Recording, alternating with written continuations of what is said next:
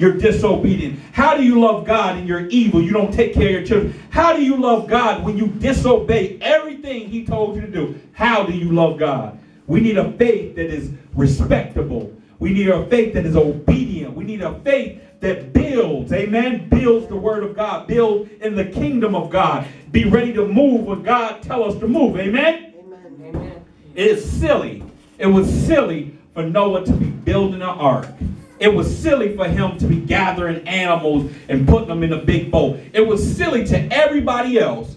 And out of everybody else that was living in that world, which was millions and millions, only 8 people were saved. Think about that. Only 8 people were saved. And they were saved because of the obedience of one man.